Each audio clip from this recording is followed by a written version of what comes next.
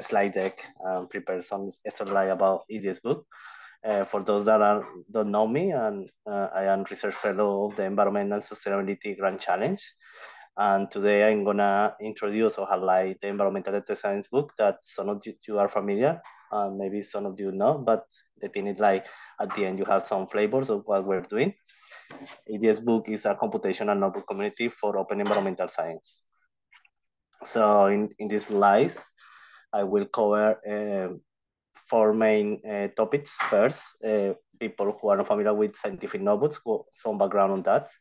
Then I will go through the rationale, how to contribute, some description of the infrastructure, achievements, and after that, I will highlight a recent effort that we hosted this Climate Informatics Reproducibility Challenge that was very beneficial for the project. And finally, I will present some priorities areas of the initiative.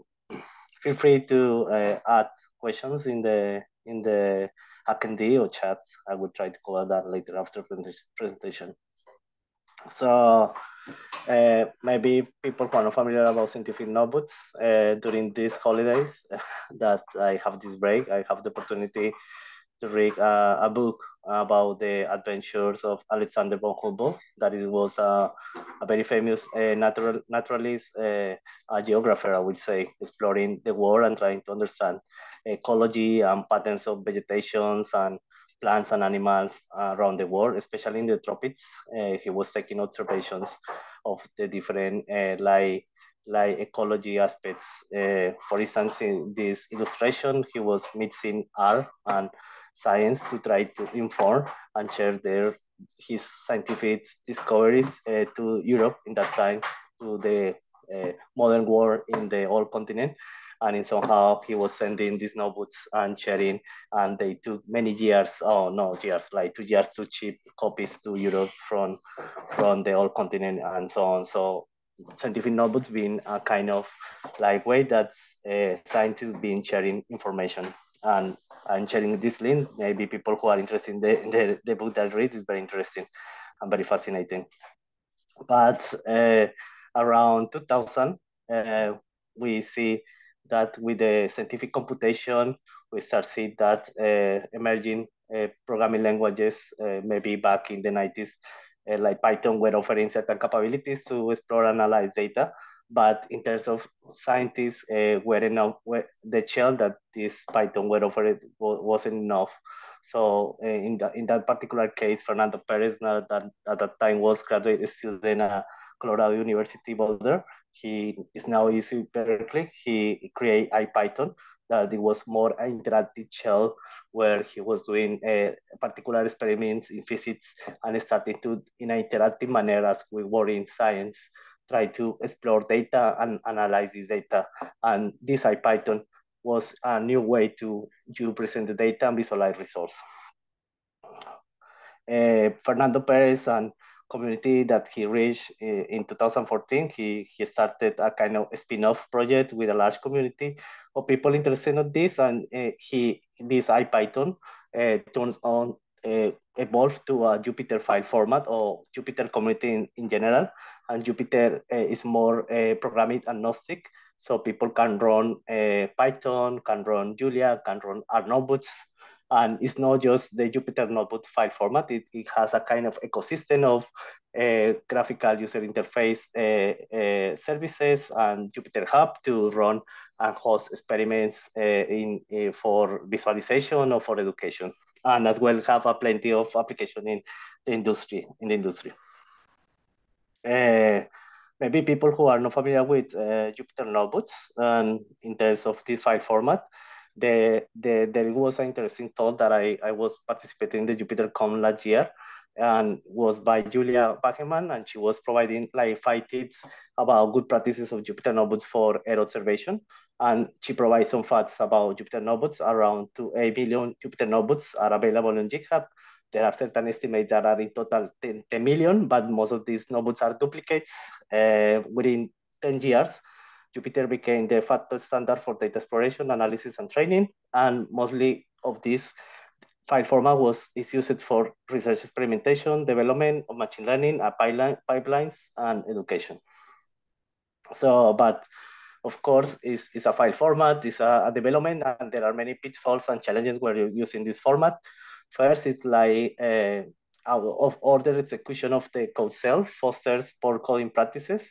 So for instance, in this example that you can see, the first row is a variable that is declared with a value equal to 5, and the second cell is equal to 10. But if you run again the first cell, the value that returns the variable is gonna be 5. But even in Jupyter Notebook, trying to promote this graphic user interface, indicate the state of the variable and the running order. There are people who are not aware about this, and you can make errors in the order if you run your notebook and if you are not running this notebook in a linear manner. Secondly, I guess another pitfall is like the efforts that and challenges to make these notebooks reproducible and reusable. And maybe there are questions about how many of these notebooks on GitHub could be executed and how many of them can produce the same results. So these numbers were provided by Julia, and she said that almost 25% of the notebooks could be executed. So it is very, a quarter of these notebooks that you can find can be only executed, and only 4% of these produce the same results. And this is based on scientific finders. There are studies that you can watch the recording, and you can find the reference to these studies in this recording. And finally, another pitfall of this Jupyter Notebooks, sorry, there is a typo there. It should be Jupyter Notebooks, but annotations are not evenly with a notebook. So it means that most of the tests, because in the notebook format, you can meet narrative or tests with code, code, and most of the tests is usually you can find in notebooks are at the beginning, and there are more like plenty of code cells, and they are not well documented, and you can find that if you see the proportion of the code and narrative of Markdown, there are more code than narrative, so it may be difficult to understand this. So this is a general thing, so pitfall that you can find for people who are like early adopters of this kind of format. So it comes that there is a need for best practices, and here you can find different studies who try to document with scientific evidence how you can write and share Jupyter notebooks, how can make this notebook reproducible, and how to foster collaboration, and how to use notebooks in academic classroom. Everyone is welcome to get back to this presentation, and if you want to have a look at these specific studies, feel free, because they have a great like coverage of what all these kind of opportunities you have in the different topics. But it's here where we start this kind of motivation with this book, and it's essentially to have more a practical way to cover these problems. And you can see here myself when, for instance, I have a kind of prototype of a demonstrator that I wasn't uncertain if it was really ready to share to others. So this is the way that you can find most of us who have this kind of demonstrator. So EDS book aims to cover and avoid this kind of pitfalls of the proportion of tests and code, and as well about the execution through a collaboration with people who can improve the narrative, people who can suggest which are the best open source tools that you can do for optimize your visualization or analysis. And then finally, we have a team that is dedicated to helping you to make these notebooks reproducible and reusable. And at the end, each of these notebooks that you customize potentially can help others to start their own analysis. So that's why we are trying to achieve here with the EDS book, and it was a motivation for that. So EDS book, in EDS book, we co-create computational notebooks to showcase and support the publication of data, research, and open source tools for collaborative, reproducible, and transparent environmental data science.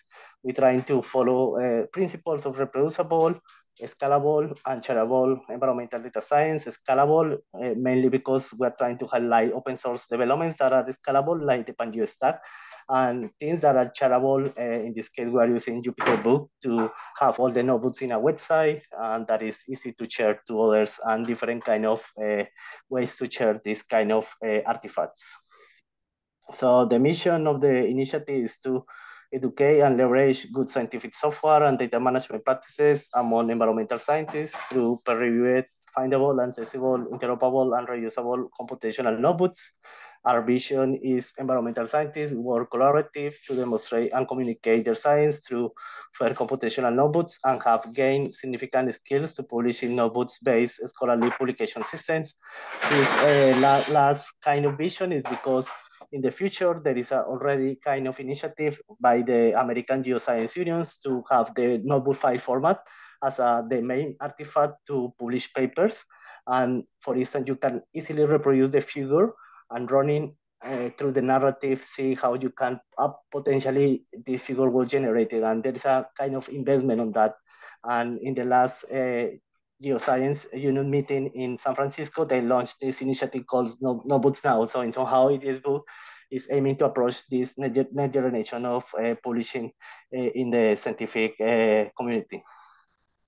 So far, maybe if you visit the website that is here indicated in all the slides, we have a gallery, and at the moment we have almost 13 notebooks, and each of the notebooks has a kind of labels on top of that that indicate which environment we are working, what kind of like aspect of the data science component we are using, exploration modeling, if this type of submission is related to a special issue or a kind of standard submission, we have a kind of different submission types. And if we are using, is a notebook about Python or using R or Julia. So most of the notebooks are Python.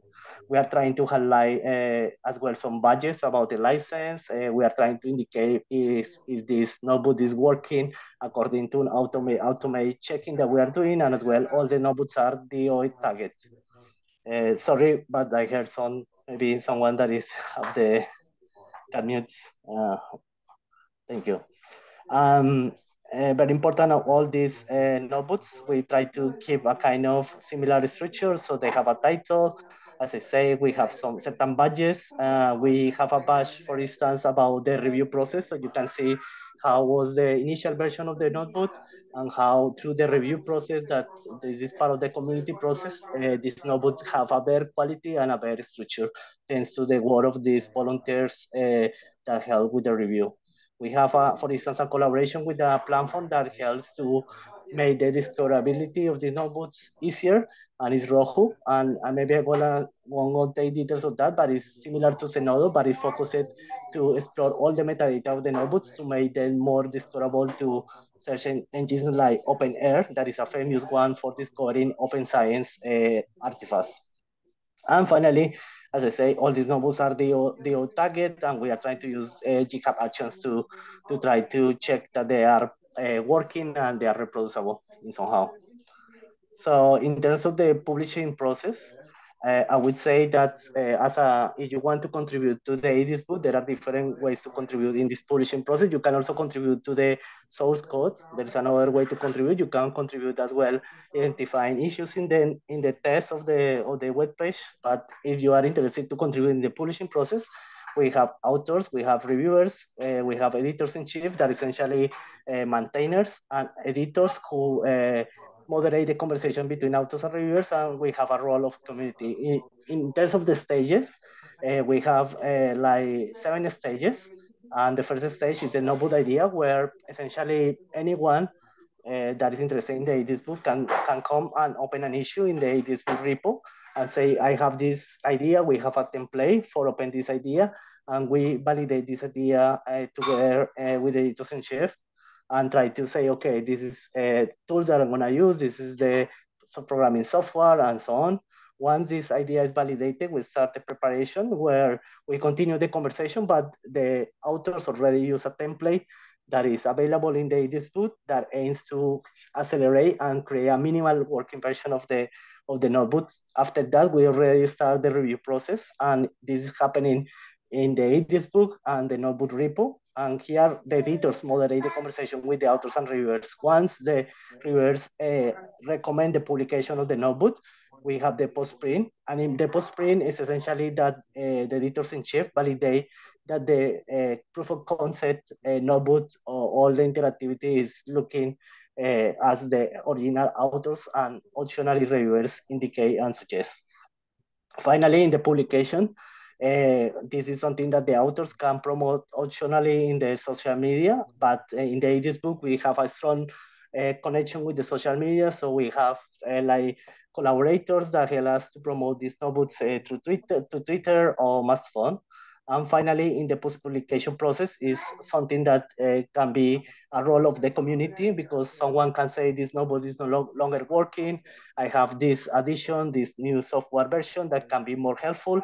And if there is a substantial contribution, this person of the community can have authorship of the new version of the notebook. So these are the different ways that you can contribute, and everyone in this call is welcome really to see in the different roles how you can get involved. In terms of the infrastructure, we're trying to maximize open infrastructure. So the ADS book repositories is hosted at the Alan Turing Institute. As I say, we start with the notebook idea, and we have then the stage from preparation to review. In here in this stage, we are using an existing technology that is provided by the 2I2C. 2I2C is a no-profit organization based in the US, and they are developing technologies, democratizing open source developments for education, and they have a kind of development they report to Docker, and we are using that one to have a template that essentially is containerizing the software requirements of your notebook and make that in somehow easier to share to others, and as well to facilitate to do some automate checking that we are doing with the notebooks. The author used this template. With the editor-in-chief, we validate the minimal version using Binder. So we check that the outputs of the cells are working, and there is a minimal working version. After validating the minimal working version, we transfer from the author personal GitHub to the EDS Book Gallery GitHub organization. And here we are using certain technologies that allow us to host this report to Docker image. In this case, it's Red Hat, and it's very similar to the Docker Hub, but this one you have less restriction in terms of the pools that you can have for the images, and we have more control of that. We are using Review MB, that is a plugin in GitHub to facilitate the review and check the difference between the different versions of the notebooks. And we are using GitHub Actions in this particular stage to check that the notebooks are in somehow reproducible and are generating the expected outputs. Then in the post-print of publication, what we do is like we assign all these different notebooks have a unique identifier. And essentially, we are using GitHub modules that then allow us to have them in the main repository, and we render the HTML version of these notebooks in the Jupyter book that is hosted in Netlify, that is for free for open source projects. And here we assign the version of the published Jupyter notebook through Zenodo. So all the notebooks are citable, and all of them have a version. As I mentioned, anyone from the community is welcome to provide feedback of these notebooks, and if you find there are like I would say changes to make in this notebook, we can accept that and make changes. And if those changes are like substantial, you can have a new version and as well authorship of the notebooks. I won't go in detail, but this is the plan for that we are trying to maximize the discover these objects in like open science engines and other communities. So Rohu is very similar to in somehow Zenodo, but it allows to host different like research objects. Research object is a kind of living objects, and it's something that is evolving over time. So there is one research object is executable notebooks, and these kind of research objects are supported by this platform. Very important of this platform is that it allows to understand which metadata you have in the notebook. So it has certain data mining service that say this notebook is about air quality modeling, it's about maritime modeling, and so on. So all these services are offered by this platform. So we are trying to use that one, and they are using standards to keep these research objects like road grade is a kind of standard that allows to export in case the road initiative is over and no longer funded. I can reuse this road grade to open in another plan for, and it made easier to keep the sustainability of the project for this. So key achievements today, we have guidelines of templates. These are basically based on existing similar initiatives that we have in the open science community. At the moment, we have 13 community-led peer-reviewed notebooks. We are trying, as we mentioned, we're trying to innovate to have this fair concept, so you can see the start of the notebooks and try to track which is the latest changes. And we are using platforms like Rojo to maximize this fair and trying to score the which is the fairness of the notebooks.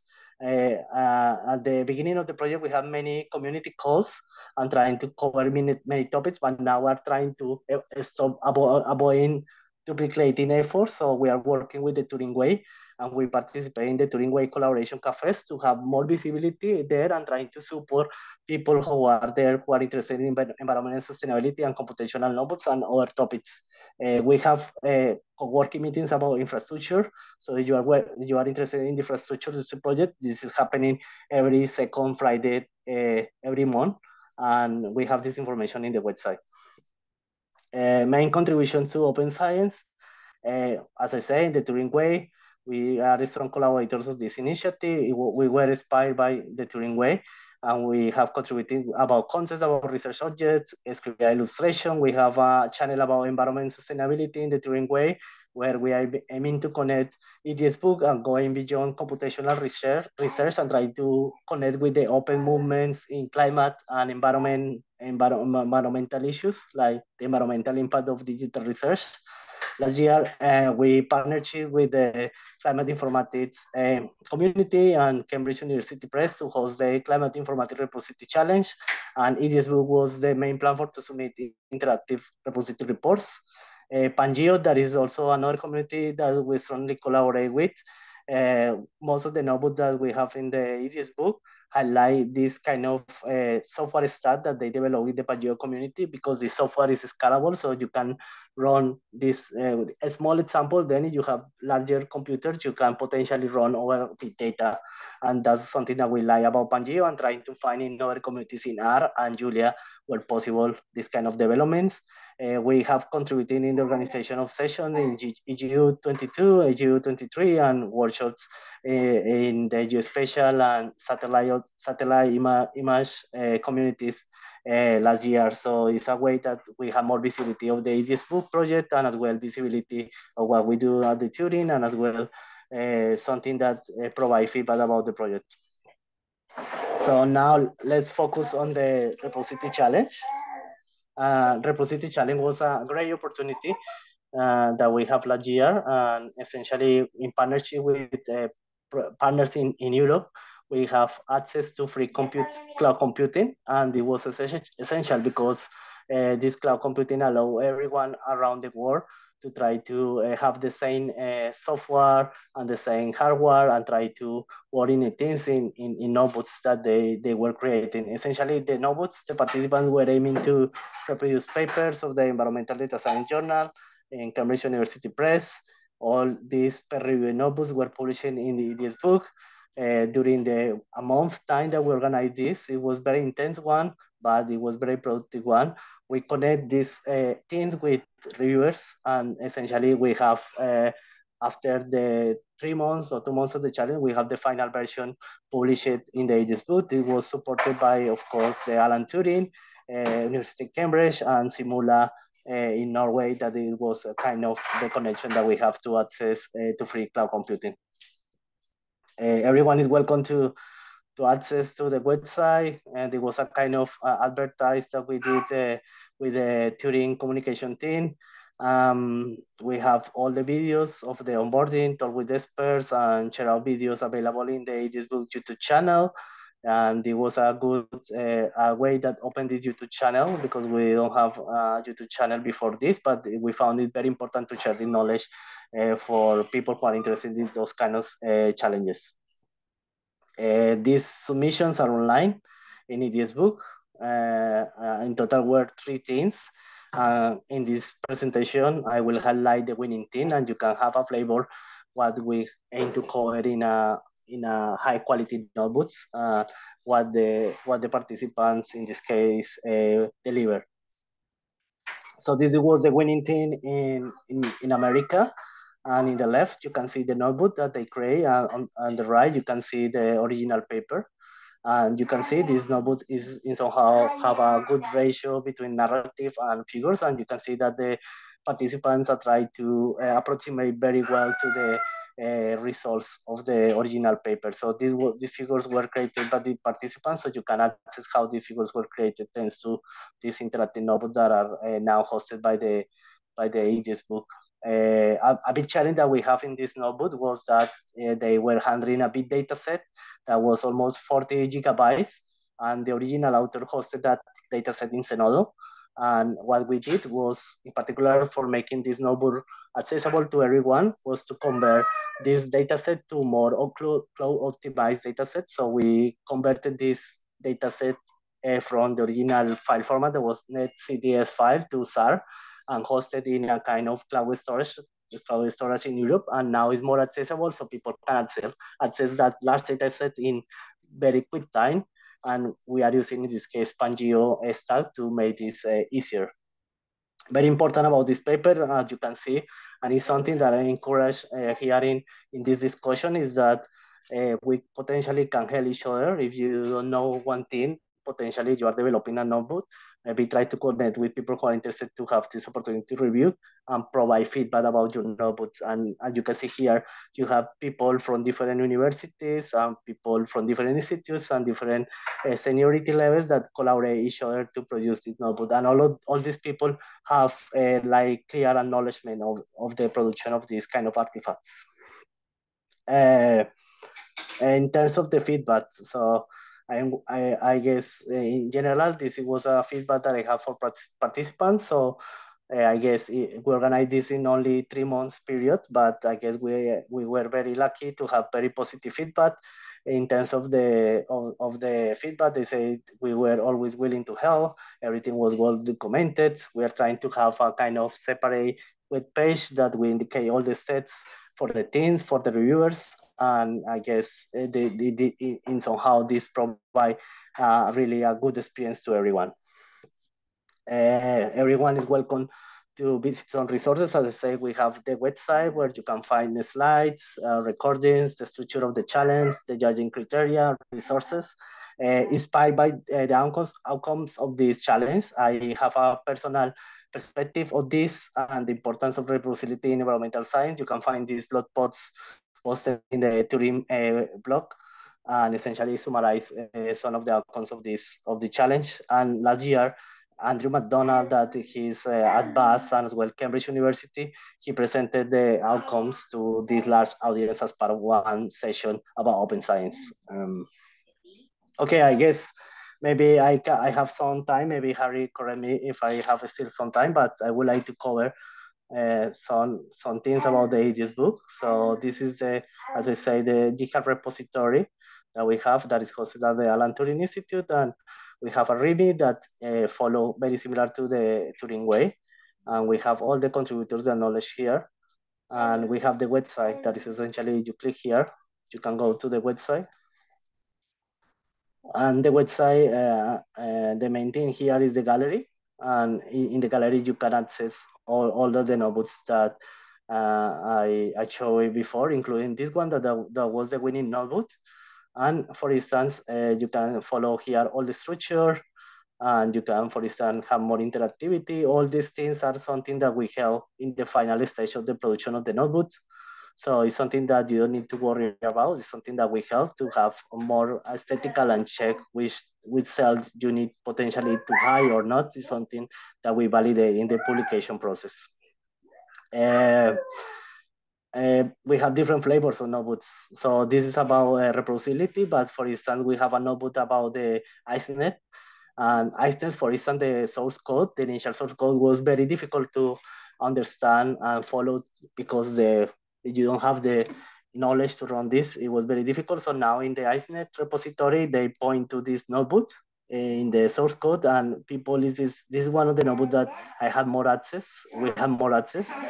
Essentially, it helps to understand in a few lines of code what are the main things about the notebook, and so you can show about what they mean by CI forecasting and so on, so people can have this interactivity, and it's something that we're trying to promote in these notebooks. What else? You can find here in our community more information about the meeting structure that we have in the past and the meeting structure that we have now. That, as I say, we are collaborating with the Turing Way to try to be part of the conversation, and we have a specific co-working sessions working essentially 1 hour every month on this. I would like to maybe to mention about the future of this. We are using Jupyter Book, but we are aiming potentially to move from Jupyter Book, and this notebooks be more interactive and be more in terms of computational narrative. So we are testing now Miss Markdown. And Miss Markdown is very nice because it's a kind of template where it's aiming to have more in Markdown narrative, and you can call, like for instance, different Jupyter notebooks within the same narrative, and it made everything more like interactive. And I will show an example here. For instance, you can play with the numbers and you can change here evaluation. So we are aiming to potentially be more interactive where possible in the future notebooks. We did a test of this. For instance, this was the winning notebook of the challenge, and essentially this is how it's gonna look in the future EDS book. We are trying to reduce the number of badges. Potentially, it's gonna be more like a more fresh and readable this. In this case, this is part of the Notebooks Now initiative, but these templates are like usable for an initiative. We are contributing to that initiative, and we are aiming that, for instance, you have more interactivity in the notebooks in the website, so you can potentially see information of the papers, and you can see as well, you can see the figure, a kind of like caption, everything information on the figure in the same page. And if you need more information how to generate this figure, you can go to the supporting documents. That supporting documents in this case means like notebooks. So you can have here the cell how you generate this figure, and what you are doing in the main document is to call the figure and continue the narrative. So this is the aspect that we are going to work in this book in the coming months.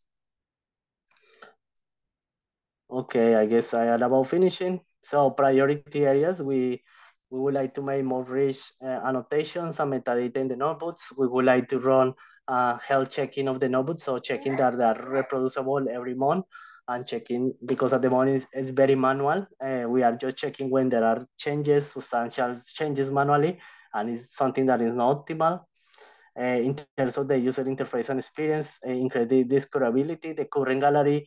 We would like to have more search boards, or maybe a different checklist that you can say, I would like to have a notebook that is related about this aspect, so you can, or is using certain tools, so you can facilitate that. Because there are different open source developments and people are not familiar with, we would like to have a section dedicated which are the notebooks prerequisites, so we can point to educational resources who say, okay, if you are using XArray, this is a good guide how to use XArray. There is a nice resource by the Pangeo US community that is PTA project, and they have this kind of developments in Python. I would like to find similar stuff in R and Julia. And here is the supporting notebooks. Here is the call to everyone here. If you have any notebook that is preliminary results, or you're exploring a data set, you want to share this one for a conference or a large audience, I'm very happy that we explore this and trying to publish within the community that we have here now, maybe to review, find someone to review and improve the narrative of suggest open source developments to achieve the same results. And in terms of community engagement, like this partnership that we did with the Climate Informatics, I guess we would like to keep this kind of connection and find more contribution to the notebooks now. That is the future of scientific publishing. Is something that we continue because it's the way that we know which is the cutting edge technologies. So we would like to keep this engagement. And in terms of the outreach and training, we are trying to participate in webinars. Thanks to this participation on Reproducibility Challenge, I have been participating in webinars about reproducibility and providing tools of that. mentoring programs. We would like people potentially through hackathons trying to have these mentor programs that aims to, as I say, one of the aims is of the initiative mission is to educate and leverage good practices. So yeah, hackathons is a good opportunity for that.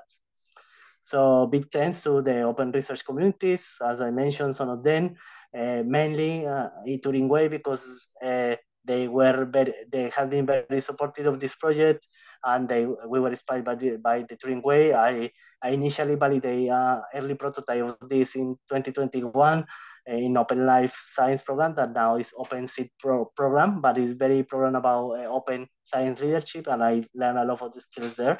And EDS book community started with Scott essentially, that was one of the advisors on this with Kirsty. We take care, and we started this project that been growing with contributors, with ideas, and as well we have this pool of authors and reviewers. So you are welcome to learn more in the website, in the GitHub repository. And as I say, we have the different like social media where we can promote your work and be more visible what you're doing in environmental data science. Thank you.